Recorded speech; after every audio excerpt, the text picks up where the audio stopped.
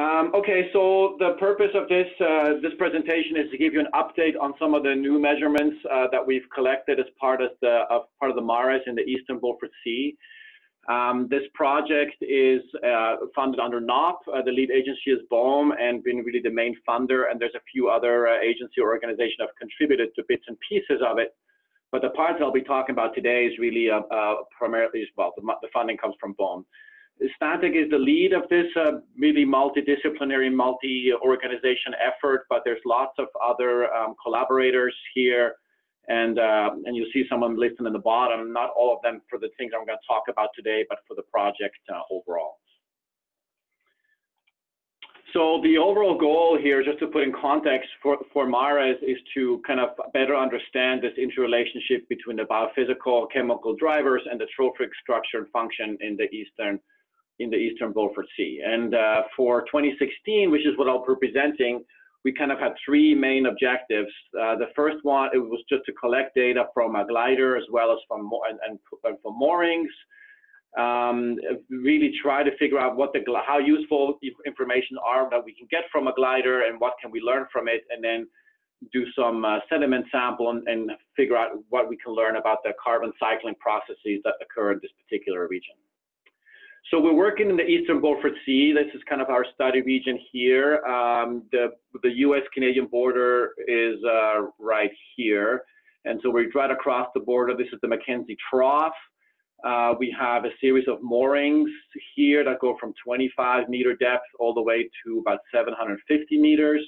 The moorings I'm going to talk about, well, that it will show that MARES funded are these four here in the middle, but we have collaboration with UAF as well as DFO, which are the green moorings here, that's going to give us a broader spatial and temporal context down the road. So we have three components. The moorings, the other part is the glider work, which was led by Dong Lai Gong from BIMS. And we had a glider deployment here between mid-August and early October. You can see the planned track here up in the top right. And it was equipped with a whole bunch of physical, biological, chemical sensors, and they're listed here. And I'll show some of the results about that. 5 moorings that I talked were deployed here because the DFO moorings, the green ones, were deployed before. You can see them here, so they're going to go cross-shelf, and some of them are in the trough. We also took a series of water samples here. And then the array of those middle shelf moorings, which you call M1, M2, M3, and M4 here, you can see it here, and there's a whole bunch of different sensors on there, and with lots of data coming our way. And then the third component is the sediment component, which is really to understand this carbon cycling and figuring out what goes into the sediments, what not, and how that impacts the benthic community. So we took benthigraphs, we took water samples, and you can see some of those here.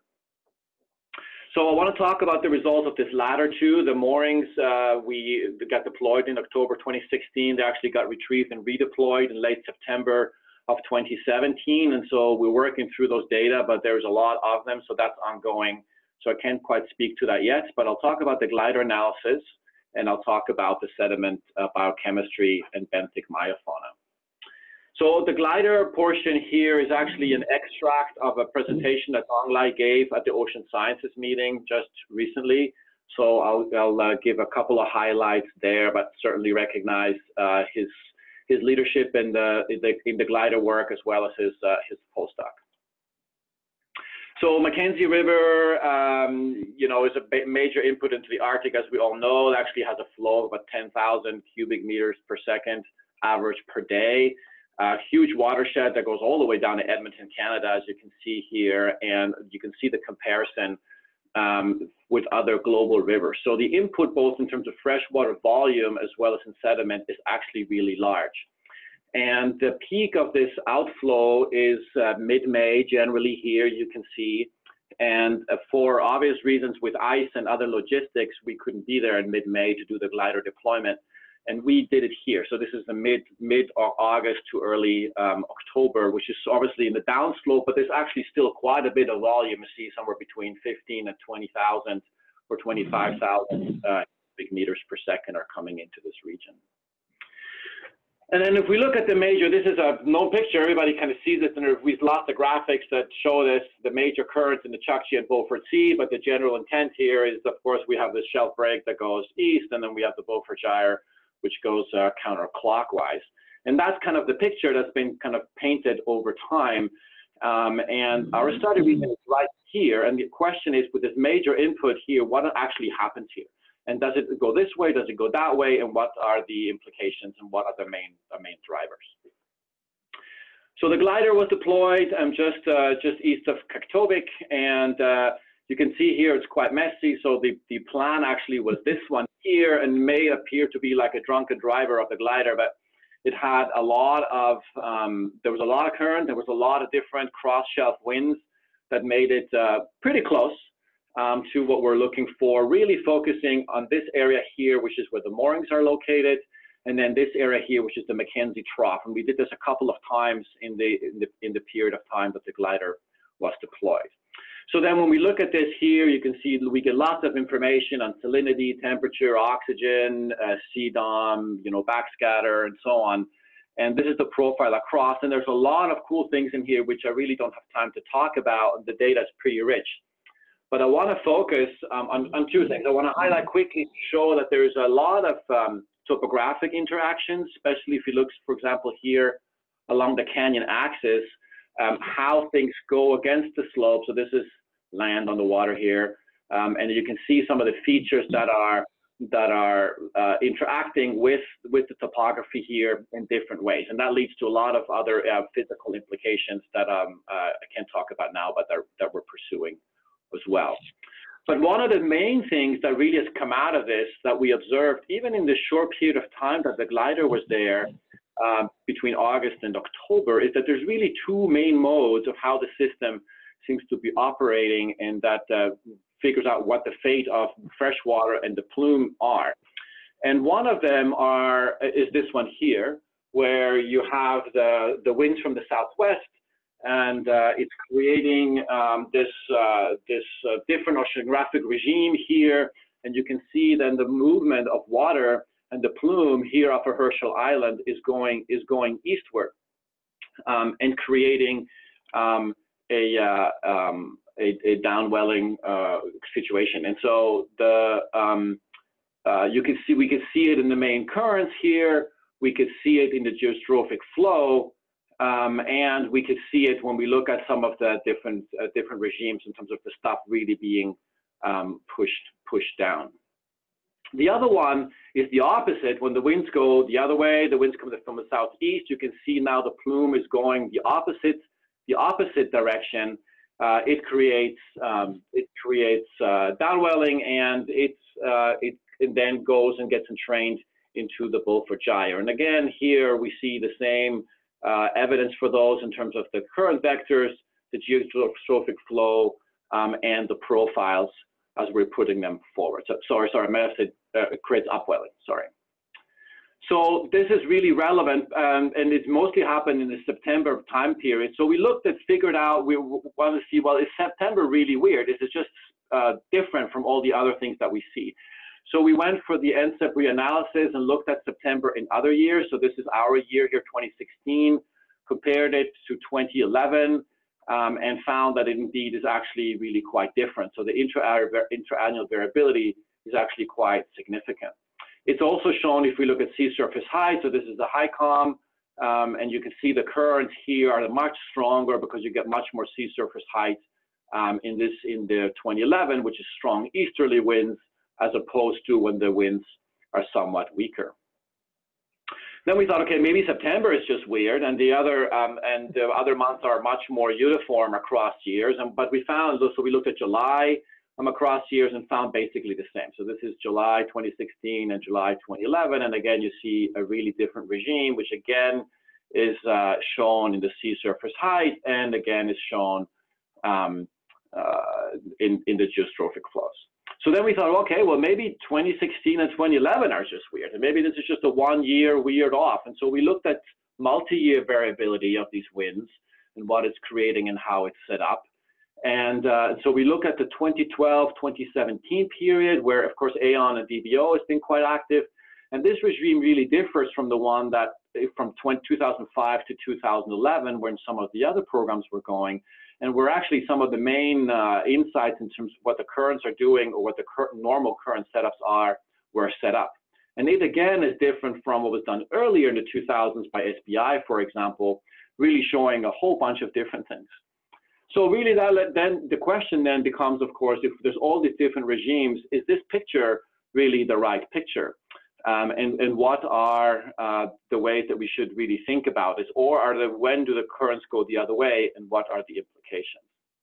And as far as we can tell, I mentioned this is from this 1 year of data, and we got to do the integration across multiple years and with the mooring data, but it really seems to be wind-driven and the resulting intensity of the Beaufort Gyre. And we can even take a broader look and say, okay, well, and so this is 1994 to 2017. These are monthly data of the wind speeds along the shelf slope. And you can see it really differs. And so the direction and upwelling and downwelling would really differ depending on what these winds are doing. And so we got to be really careful about drawing these conclusions of what the current regimes in this area might be and what the fate of plume, freshwater, oil spill, whatever it is, may actually be in this region. It might not quite be how we thought about it.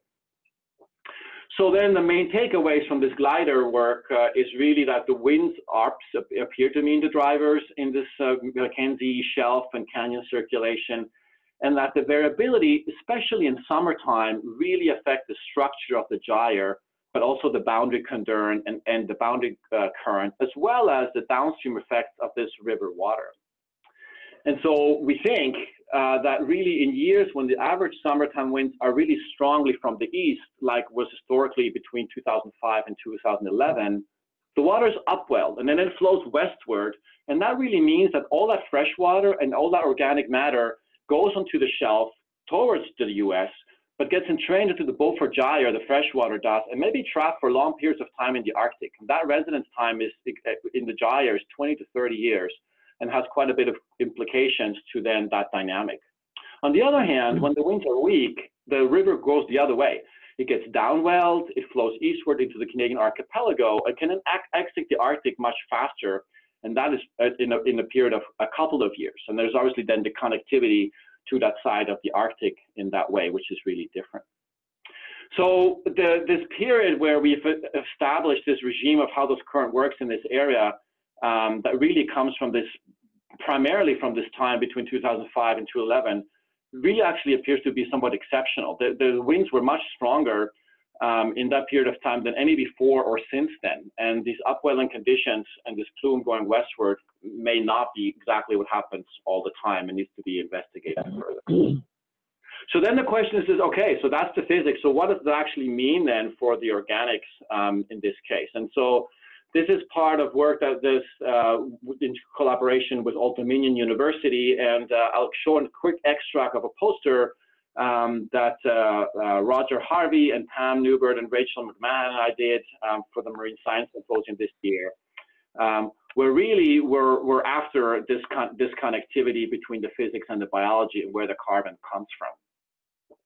So in context, there's a lot of carbon that comes from the Mackenzie River. Supplies, a little over 2 metric tons per year, and is really the largest sediment load river input into the Arctic Ocean as a result. And you add to that some of the autochthonous primary production in the Delta, and you add another 3 or so metric tons a year of POC as well.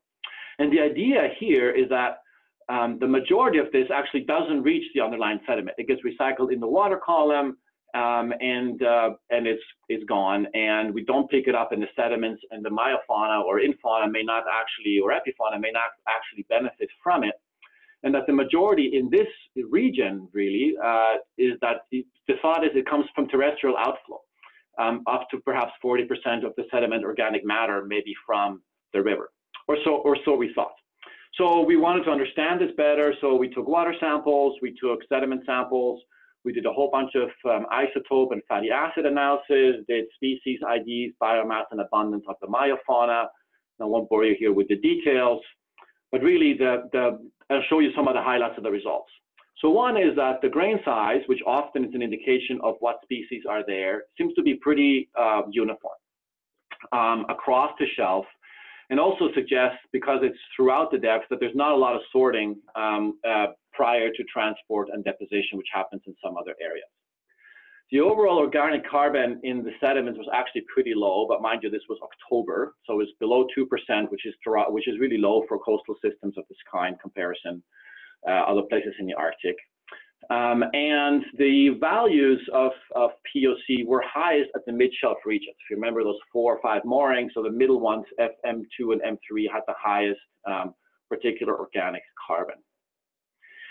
The fatty acids, the different fatty acids show different signatures and relate to different parts of the ecosystem and sources. And so in this case, for example, phytol, which is related to chlorophyll, showed increase in mid-shelf. And so this would indicate increase in marine-related biomarkers in the middle shelf as opposed to other places like sterols, for example, which was higher increase right close to the shore at station M1. And again, an overall fatty acids, which talks about biological activity in the water and in the sediment, was again highest at these middle stations. And this is also, shown in overall, the sum of fatty acids is highest in the middle shelf. And if we look at the biomarkers, they seem to be mostly related to diatoms rather than other phytoplankton, which actually matches well with what we see in the myofaunal size class. And some of that is shown here. So again, for foraminifera, so we have abundance and diversity really dominated at the middle here. So in this bottom right graph here, you can see that there's more of them and they're more diverse than in other places. We see that the most abundant kind of classes are the foraminifera, so surface deposit feeders. But that actually, even though they dominate abundance, there are other organisms which, although low in abundance, are actually quite diverse. So for example, we found over 23 families of polychaetes, 19 species of crustaceans in the samples. And see, these are kind of myofaunal samples. So there's interesting things going on. The question, of course, is how do they all relate? So the takeaway here of this portion then is that it seems to be this enriched algal input in the mid-shelf system as opposed to the nearshore or offshore, and they're from diatoms and not other phytoplankton. It's not grain size driven as we think in other places here. And so it really, even though these are only a few samples, we've sampled 4 spots below where the moorings are, and we haven't analyzed all the mooring data. We have only 1 year. It really looks like the organic sources and the myobenthic diversity is driven by the marine inputs to the sediments, not the river deposition. And so, of course, if you think back to what we just learned from the physics, that means really that plume and the wind regimes and the oceanography that's drives us to the middle shelf in this particular occasion, but that may be just in this 1 year. And we don't know what the residence times are, and we don't know what the overall carbon budgets are. And really for that, we need to repeat the sediment work one more time, and then we'll have to put it together with the rest of the mooring data that we're analyzing now. So that's the plan forward. We're working on the year 1 mooring. The current plan is to retrieve the mooring array, take it out in October. We're still working on how feasible it might be to go sediment sampling again. It'd be really nice to bound those and to get and actually relate them to what happened in the 2 years of data we'll have from the moorings, and then do 1 more sediment sampling at the end to repeat it. But we don't know that's going to happen yet. Of course, then we're going to do the year and 2 analysis. And then we'll integrate it across years and, of course, with these other activities. So with the mooring, with the glider, with the sediment work, as well as with all the data that we have from our partners from DFO that have been doing this for many years, at least from the physical standpoint, the physical moorings that they have. So that we hopefully can get to the point where we can make some inferences about what the trophic, the impact on the trophic structures are, including impact on species for subsistence down the line, as well as other implications. So these oceanographic regimes and modes really drive what would happen to an oil spill, for example, and impact on resources in the future. And that needs to be tied together. And we'll have 2 years of moorings, and we'll have the data we got, and we'll do our best job that we can to kind of put those together. I like the idea to to tie this really together, this more benthic sampling and perhaps another glider mission, but certainly to putting it together with some of the modeling efforts before perhaps the ongoing or others would kind of, I think, round that out quite nicely, and we'll be able to talk more about it as the data analysis progresses. Thanks, that's all I got. Thank you, Francis. That was very comprehensive. We have time for one quick question for Francis.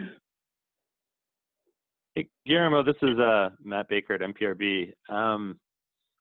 Francis, great talk. I was wondering, in the retrospective analysis, you kind of described wind-driven system along the Beaufort coast, and I'm wondering what an extended open water season in the summer might mean for increased fetch, and how that would, either presumably strengthen those different regimes, and what that might mean in terms of ice retreat further into the Arctic basin if you have just more open water there in general, either extended time or extended spatial extent. Yeah, it's a good question. So I'm not sure we have the answer quite yet. So we'll have the mooring data actually has ice profilers, and so we'll be able to see what some of the ice cover, how it relates to some of the physics that we see across the shelf, and what some of those impacts might be. There is currently no modeling as part of what we're doing here, but we hope to link it up to maybe some other model to look at the broader system with the open water season. But certainly, the prevalence of these winds with more open water will just strengthen those regimes. I think it'll just demark those two modes even more so, and distances from themselves and how they operate and what the fates of those are even more so than probably have seen in the past. That would be my best guess for now. Great, thanks. Thank you again, Francis. We really look forward to know more about the mooring data once it becomes processed and analyzed. We look forward to take a look at those results. Danielle, your next agenda item is yours. Sure, thank you. So next up, I'd like to introduce Cathy Coon. She's the Chief for the Environmental Sciences Management for the Bureau of Ocean Energy Management in the Alaska region, and she's going to give us an overview of what BOEM is doing here in Alaska. So Cathy, I'll turn it over to you. Thanks. Hey, thanks, Danielle. Good morning, everybody. I just want to point out that here at BOEM in our environmental studies program, we're a team of 7 physical, social, and biological scientists, and many of us participate in several of the IARPIC teams. I also wanted to point out that I'm just going to do a quick overview of our program and give a few examples of our research activities that are enhanced by multi-agency collaboration and that also align well with the IARPIC goals and the specific performance elements. The environmental studies program aligns well with strong interagency communication, coordination, and collaboration to best serve the needs of all stakeholders. And in brief, the mission of the Bureau of Ocean Energy Management is to manage development of the U.S. Outer Continental Shelf, energy and mineral resources in an environmentally and economically responsible way. Our statutory authorization is derived primarily from the OSLA, the Outer Continental Shelf Lands Act, Section 20, and also the National Environmental Policy Act. Our specific mission is to provide information needed to predict, assess, and manage impacts from offshore energy and marine mineral exploration, development, and production activities on the human, marine, and coastal environments. In 1973, our environmental studies program was initiated to support DOI's offshore oil and gas lease program. We use the information from the studies for our NEPA documents as well as to contribute to the overall scientific knowledge of Alaska and determine steps to avoid, mitigate, or monitor the impact of energy development on the OCS. We also adhere to other federal laws that impose additional requirements on the offshore leasing process. These include the Marine Mammal Protection Act, the Endangered Species Act, the Magnuson-Stevens Fishery Conservation and Management Act, and others. In our program, we develop, conduct, and oversee world-class scientific research. I like to point that out because I think a lot of our PIs are on the phone, and we appreciate your hard work on this. We currently have about 65 ongoing projects, and we actually are proud to say that we have a very large investment over the 40 years of our program, about $500 million in the Alaska OCS region, and that's allowed us internally to have 1,000 technical reports in peer review journal articles since our inception. Again, it's the OSLA Section 20 that authorizes the Environmental Studies Program to exist, and it also establishes our 3 goals for the program. The first is to conduct baseline studies that provide information needed for the assessment and management of environmental impacts on the human, marine, and coastal environments and potentially affected coastal areas. Also, impact studies to predict impacts on the marine biota that might result from OCS activities. And finally, monitoring studies to monitor the human, marine, and coastal environments to provide time series and data trend information for identifying significant changes in the quality and productivity of these environments, as well as for designing studies to identify the causes of these changes. So just to highlight, up on the slide, we have the different components of how we conduct environmental studies, as well as socioeconomic studies, and we are very strong on traditional knowledge and community input. We have completed over 500 studies through the 40+ years, 65 are ongoing. We have 16 studies with our Coastal Marine Institute, our relationship with the University of Alaska Fairbanks that we strongly support. And we are looking to have approximately 12 new studies to be reviewed for FY19. I just have to highlight that partnerships are key. We oversee our scientific research through contracts, cooperative agreements with state institutions, including universities, and inter- and intra-agency agreements. We're strong participants in the National Oceanographic Partnership Program. Both the MARES project and the AMBON project are part of that, and we've had long-standing relationships with other key agencies, NOAA, both the National Marine Mammal Lab and National Marine Fisheries Service and the Weather Service, also USGS, U.S. Fish and Wildlife Service, and our partnership with the North Pacific Research Program as they embark on their integrated Arctic research program. Just to point out a couple examples of our studies that apply to the IARPC research goals.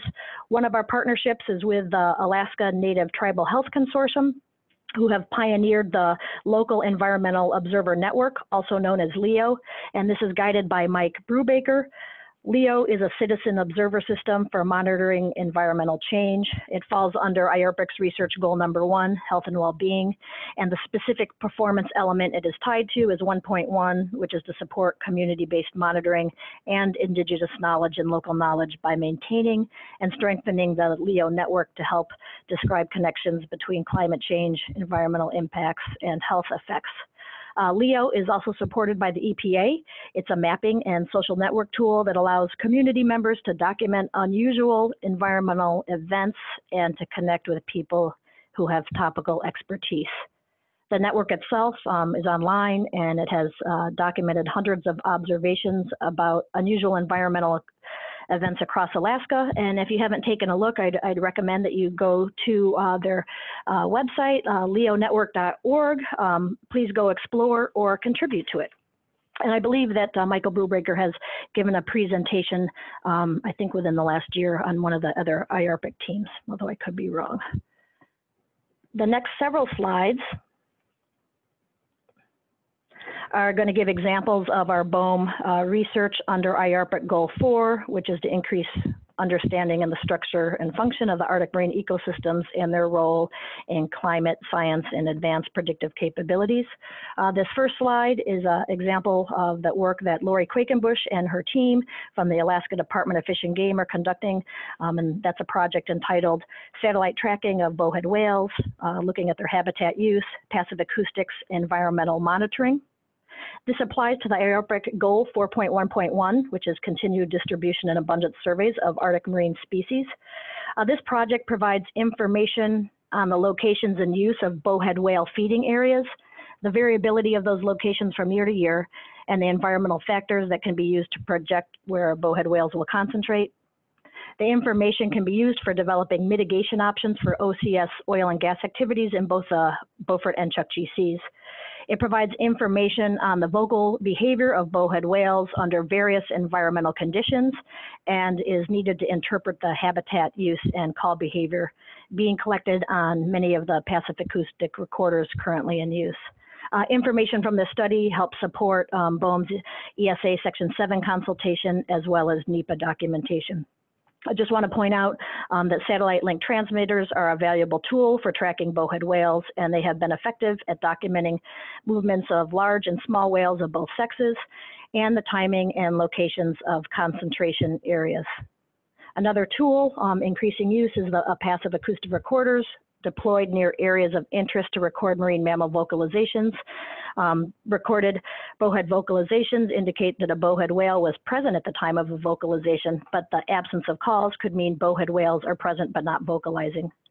Bowhead whale vocalization rates are related to various behaviors, including feeding and traveling, or potential disturbances, including boat traffic, seismic operations, and drilling.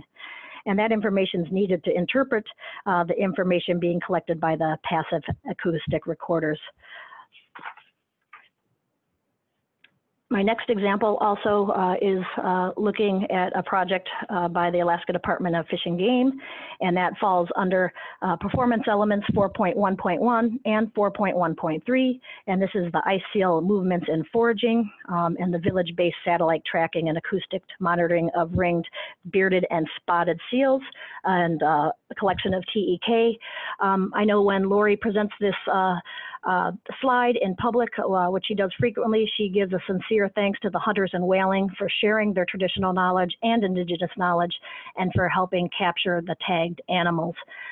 They also provide these weekly movements. I didn't have a chance to update it for this last week, but you can get on her email distribution list and get weekly depictions of where the seals that are tagged are moving. And also, if you look at their website here and you go back through previous years, you can kind of see a rolling script of where the ice seals are moving. The objective of this study is to better understand movements and habitat use of the ice seals in the Beaufort, Chukchi, and Northern Bering Seas. It's a tagging project conducted in Kotzebue Sound by the native village of Kotzebue. It's a model to develop similar collaborations between local village councils, seal hunters, and the Ice Seal Committee and other partners, including North Slope Borough, ADF&G, NIMS, and BOEM, to establish seal tagging projects near several native communities selected for the importance in providing missing seal movement information. I think a key enhancement of this project is biologists have trained hunters in seal capture and tag deployment, and again, pointing out to the weekly maps of the seal tracks. Those are provided to hunters and the communities as well as any stakeholder that's interested. They also analyze the movement data in relationship to the ice edge, ice concentration, bathymetry, and residence times. Another longstanding project I'd like to point out is the aerial survey of Arctic marine mammals. This is, again, an example of Performance Element 4.1.1. This research documents the relative abundance and distribution of marine mammals in the Chukchi and Beaufort Seas. This has been our long-standing project. Aerial surveys have begun in the Beaufort Sea since 1979, originally by BLM and then subsequently by MMS and now BOEM, and NOAA's been, NOAA Marine Mammal Lab has been conducting this for some time. But this is one of our longest maintained monitoring programs of a biological phenomena and has produced an invaluable baseline of the distribution and habitat of bowhead whales and other species. The baseline can be used to observe changes in distribution and habitat use that might occur due to changing atmospheric and oceanic climates, especially related to OCS oil and gas development activities. The investigation documents aerial observers of the observations of fall migration for evidence of these changes, and often other animals are seen, but I think the project was initially precipitated by the movements of bowhead whales. But key things that frequently our partners at NOAA mention when they're giving presentations is that this survey is very helpful for understanding interannual variability. That's become increasingly important. We've been seeing implications of changing regional winds and currents. Franson just talked about that in his MARES presentation. This project also helps with the timing, location, and the size of walrus land haulouts, and helping support no-fly zones when those terrestrial haulouts occur. It also helps support ice coverage and allows vessels to ground truth some of the satellite imagery. As they're flying over these surveys, they alter the altitude and coverage to avoid subsistence activities. And in any given year, they cover roughly over 100,000 kilometers of area, and they typically fly from July 1st through October 31st each year. And I know they're not on the line today, but definitely a special thanks to Megan Ferguson at NOAA MIML, as well as Janet Clark and countless others who've been working on this project over the last 4 decades.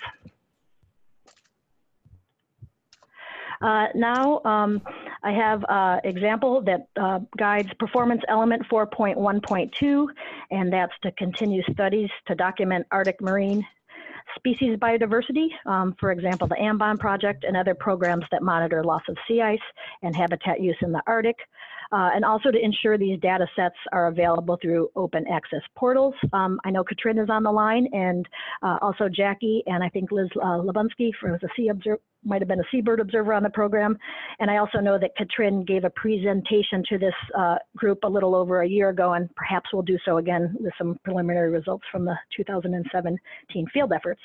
But the importance of this to the Arctic Ocean, to global climate and ecosystem processes, and the speed at which climate changes are already occurring in the Arctic elevate the urgency for coordinated observations on Arctic marine biodiversity. The project here is an end-to-end approach looking at microbes to whales, and the AMBON science experts work with the Alaska Ocean Observing System to coordinate data streams from past and ongoing projects into one observation for the U.S. Arctic.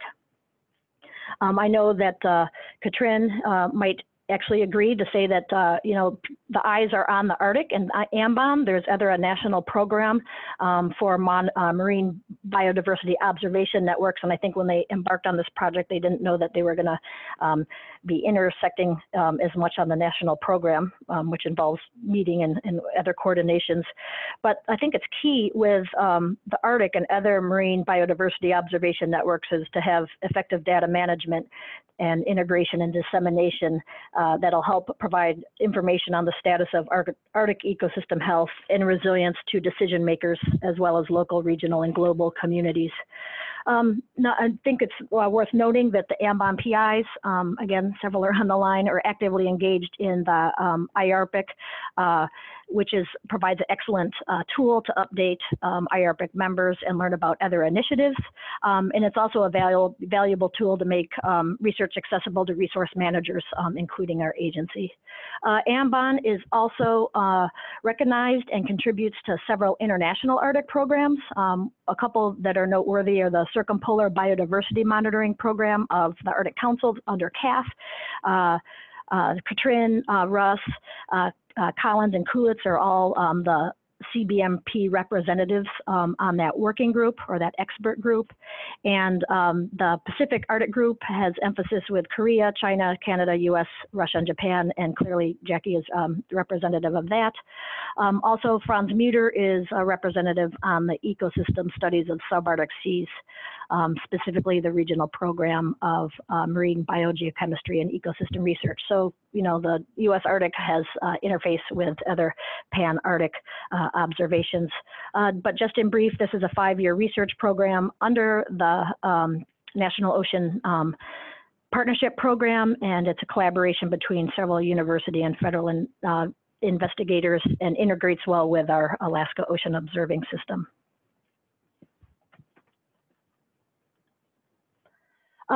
This example moves into a different performance element of 8.1.1, which is to engage community members in research by seeking cooperative opportunities between community members, indigenous knowledge holders, and or local knowledge holders, and researchers together to produce co-production research processes.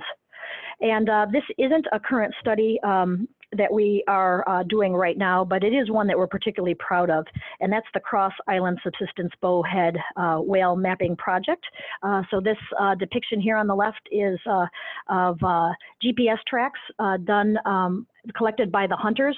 Michael Galganitis of Applied Sociocultural Research in Anchorage did this, and this was to look at traditional knowledge about whale behavior, and it was to emphasize Inupiat concerns that industrial activities would impact hunting success. So the hunters were provided with GPS units to record the boat tracks of when they're hunting and the whale strikes in over a couple decades worth of information. And here on the left, Chris Campbell, who's been championing this project for years, just pointed out that here this looks like a whole large area where the whale hunters go, but the hunters from Nuiqsut would prefer to hunt closer to home because the whale meat is better quality and it's safer. But as the sea ice retreats, they oftentimes go further out from shore. This is a potential project we're looking for future work, and the Inupiat traditional knowledge states that bowhead whales deflect from anthropogenic noises, and Nuiqsut hunters engage in subsistence harvest of bowhead whales at Cross Island, which is west of our proposed Liberty development. Whalers are concerned that noise generated at that site will cause the bowhead whales to deflect from Cross Island, since they potentially will encounter anthropogenic noise from Liberty when they migrate from east to west. And then deflection could result in the reduction of harvesting and negatively affect cultural practices, the sharing networks, and the feasting where bowhead whales is primarily served.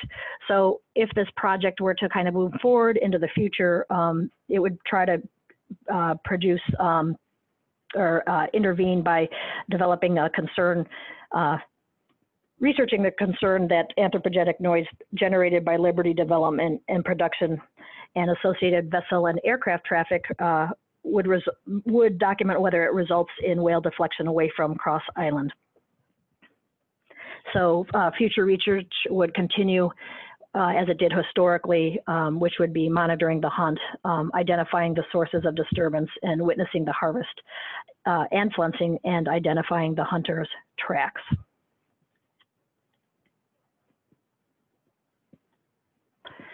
Just a couple other projects I'd like to mention are the ones that are ecosystem studies and synthesis. We've had several new issues of deep sea research too. The first is the Arctic Ecosystem Integrated Surveys, work that was done by NOAA and UAF, and they produced a nice compendium of about, I think, 18 different peer-reviewed journal articles looking at the marine ecosystem dynamics in a rapidly changing Pacific Arctic gateway. One also, I think recently came out, Heather can chime in, on the Hannah Shoal ecosystem study. Again, it probably covers like 17 to 18 peer-reviewed journal articles. And I think we're expecting the second issue soon of the synthesis of Arctic marine research. And I know that Jackie Grebmeyer is on the line for that. But that, in a nutshell, covers our program and some specific projects that we have ongoing that help meet some of the IARPC goals and performance elements. Thanks so much, Cathy. That was a really wonderful presentation. It covered quite a lot of information. Thanks so much.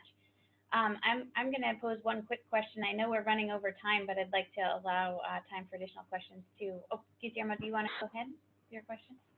Yes, thank you, Cathy. That was a great presentation. And I want to emphasize that your program and your staff manage many other projects in addition to the one that you just showed us. How many ongoing projects is the region managing currently? I believe it's 65. Heather could probably correct me if not, but we are remiss. Yeah, and I think that we want to tally them in terms of all the IARPIC research goals, and we haven't done it up to date yet for the current research plan. Thanks. And the other question is, you just mentioned anthropogenic noise, perhaps in connection with the Liberty project. Is there any current monitoring, since we have here Stan in the room, any monitoring of noise in the area or nearby, either by BOEM or any other agencies? That's a good question, and I'll see if Heather is willing to chime in. But my understanding is that Hillcore, who is proposing the development, perhaps has been doing some monitoring, but that is something that isn't actively happening, and you know, the effects of industrial development in the soundscape of the ocean is clearly a key concern. Thank you. This is Heather. Yeah, I believe we do not currently have any acoustic monitoring happening in the Beaufort Sea. We are continuing a little bit in the Chukchi through part of our CHAOS project with NOAA. But it is something that we are looking into as far as what is needed going forward before work begins on Liberty. Thank you, Heather. I was particularly asking because the topic in really general terms came up last week at the IARPIC team leaders workshop. So maybe that's an area that deserves further consideration and discussion. Daniel?